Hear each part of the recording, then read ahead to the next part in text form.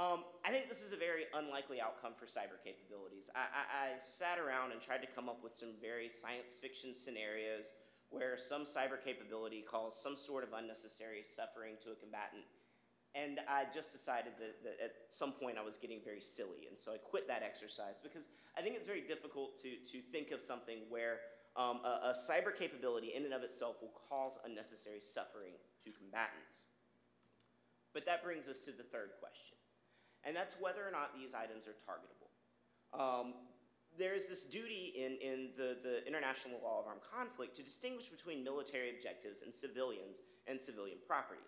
So when we're talking about a spectrum here, when we're talking about people, you have combatants. They're defined. They're the people that are part of the military. They wear uniforms. They carry arms openly. And you have civilians. You can't shoot civilians. Civilians are off limits. Now, that doesn't mean that there's no such thing as collateral damage. If civilians, a small fraction of civilians get injured and hurt or killed, that's acceptable. Collateral damage is okay, but you don't want it to be you don't want it to be disproportional, and you don't want to target civilians. So you don't bomb the city center where people are living. You want to bomb the places where the military is. So this idea is that you should distinguish between these things. And the same goes for property. Property gets less protection than the people, but the same goes for it. You don't want to just start targeting civilian property. You don't bomb homes, you bomb military bases.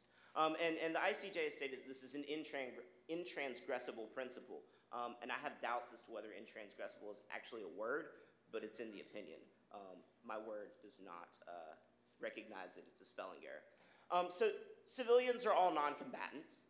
And civilian objects are everything that's not a military objective. Military objectives are items that by their nature, location, purpose, or use sustain the warfighting effort or contribute to the military effort. So civilian objects can become military objectives. So if you have a pencil factory, the military comes in and says, you know what, we want you to start making AK-47s.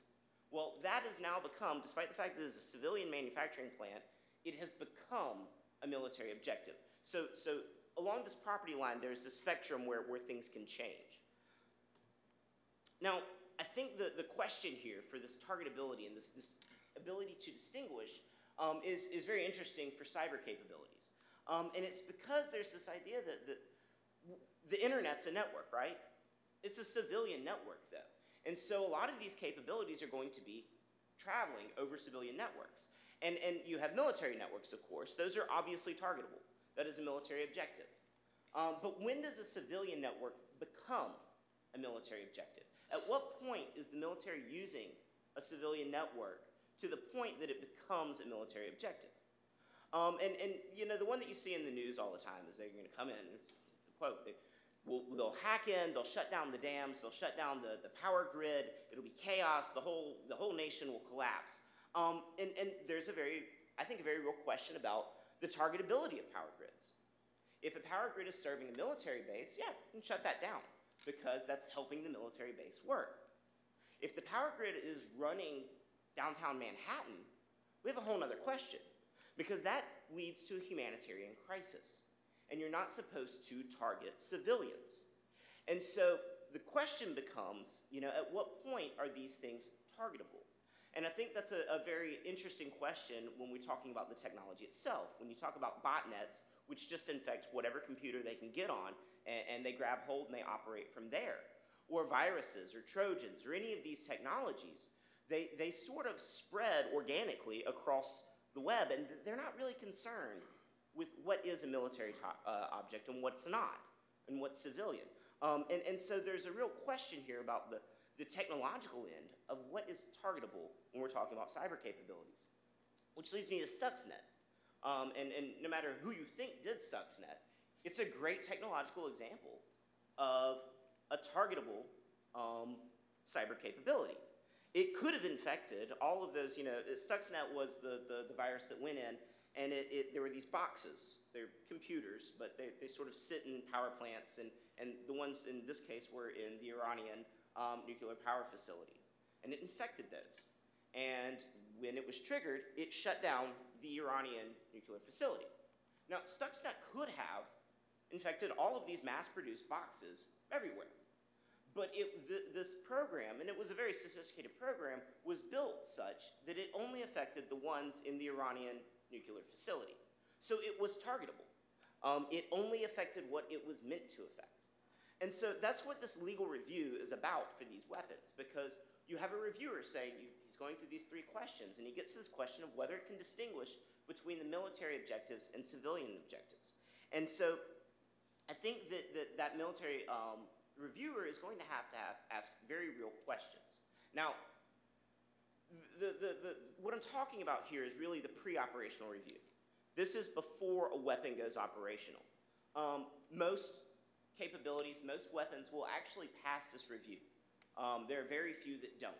And because the benchmark is whether it can be used legally, and not whether it can be used illegally. And so the example that I like to use with my students is a machine gun.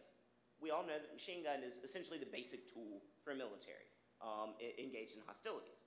Well, if I have a machine gun and you are a combatant, it is legal for me to shoot you with the machine gun. Now, let's say that there is one combatant out in the audience. I can't just spray the civilians there. That is an illegal use of that machine gun in the laws of armed conflict. So there are these questions, and that's a very basic one, but there are, when targeting is done, there are strategists in the room, there are JAGs in the room, there are a whole panoply of people in the room that are discussing whether or not this particular use of that particular weapon is illegal. And that's after the fact. This is after this pre-operational review. But I think that it raises some very real questions about what can and cannot be done with these capabilities. Now, there are a ton of law of international armed conflicts that go with this. There's this idea of attribution. How do we know that a state did it? I don't even begin to address these items in my paper. Proportionality. What is proportionality? If you shut down a power grid, is it proportional to put a missile down your smokestack? These are questions. There's a lot of literature out there on it, but I was really looking at just the basic Air Force instruction and what that means for these cyber capabilities. But I think that one of the bigger issues that comes up is this idea of legal technical training. It's one thing to know the law of armed conflict and to be able to apply it. It's another thing to understand the architecture of networks and the architecture of IT systems and how all this works, and be able to apply the law of armed conflict to those systems. Because I think that these reviewers are going to have to ask some very sophisticated questions to the people that are designing these capabilities. They're going to have to ask, is this sufficiently targetable? Will it only affect the power grid next to the military base that you're trying to shut down? Or is this likely to spread all over the world and cause mass chaos?